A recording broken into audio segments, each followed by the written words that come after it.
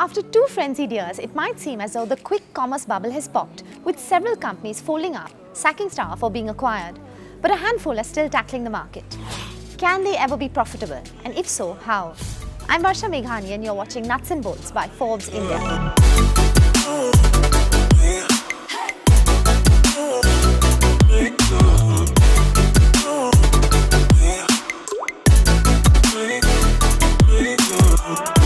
Quick-commerce startups offer customers the option to do their shopping at the touch of an app, with orders arriving in just 10 minutes or so.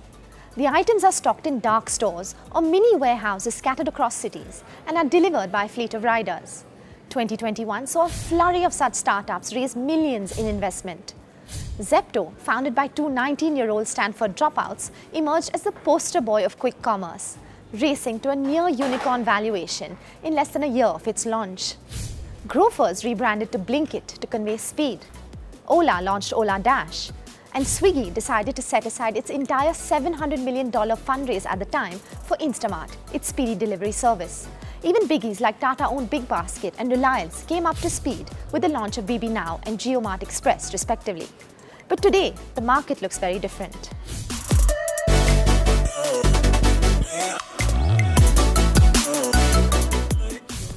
Quick commerce saw a wave of consolidation in 2022 as the bigger players gobbled up the smaller competition. Blinkit was bought over by Zomato. Dunzo sold a 25.8% stake to Reliance, and OlaDash folded up.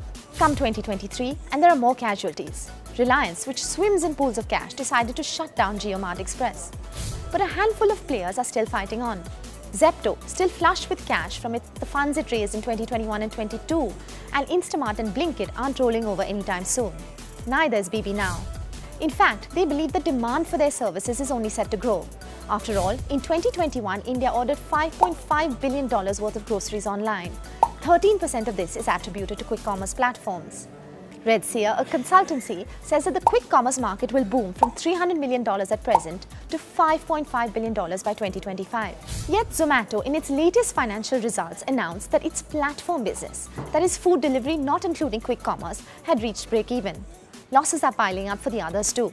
Zepto posted 140 crore rupees in revenue on a loss of 390 crore rupees in FY22. Dunzo posted 68 crore rupees in revenue on a loss of 464 crore rupees in FY22. So the question is, can quick commerce ever make money? And if so, how?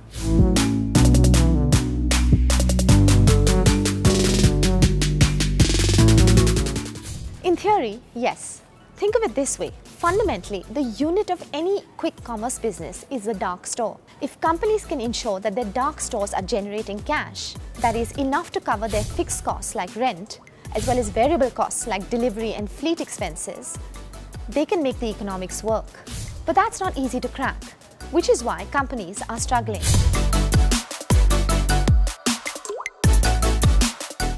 Quick commerce companies can recover their costs by focusing on 3 levers: right order value, right population density around dark stores, and monetization through ads.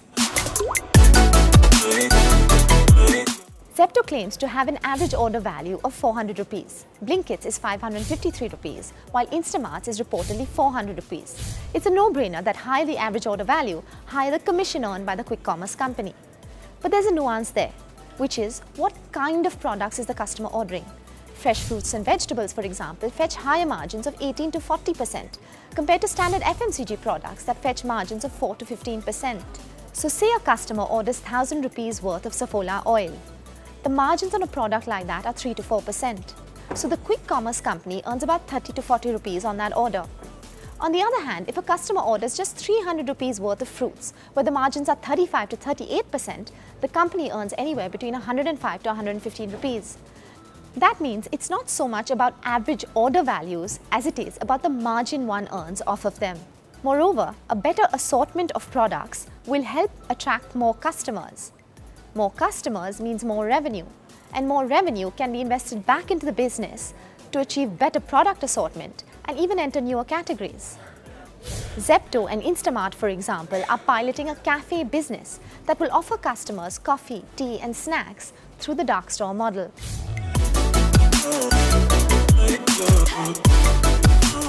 A dark store cannot promise 10 to 15-minute deliveries if it is serving a large radius. So the catchment it serves needs to have enough density in terms of people valuing quick deliveries and willing to pay for them. Instamart, for example, which is present in 29 cities across India, ranks metros, including Mumbai, Bengaluru and Kolkata, as its top 5 cities.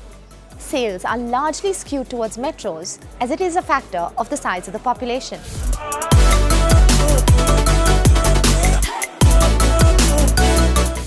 Besides the usual levy of packaging and food delivery charges, quick commerce companies have found a meaningful source of revenue in advertising income. Large and emerging brands who want to reach their target audiences in faster and more effective ways have been partnering with quick commerce companies. That's because quick commerce companies have a platform and a captive audience on that platform. Brands use that platform to build awareness and push sales of their products. They can micro-target relevant audiences, understand consumption patterns in neighborhoods, and get real-time visibility on the effectiveness of their ads, something that TV, print and social media ads don't allow for.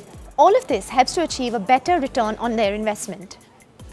Blinkit, which says it has partnered with 500 brands, launched a self-serve advertising platform in December last year. The platform allows brands to bid on their search keywords of interest, as well as create customized brand stores on the platform.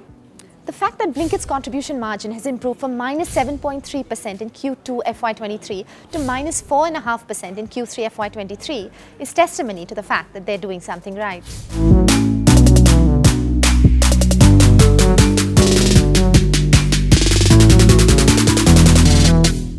It takes rigor and discipline across the supply chain to win at the quick commerce business. According to Adit Palicha, co-founder and CEO of Zepto, from the sourcing efficiency that we drive on the back end, to optimizing freight costs between the back-end hubs to the front-end dark stores, to driving IP and manpower productivity within the dark store itself, to waste management and the depth of supply forecasting such that you know how much inventory you need per day per store, it's a very granular business.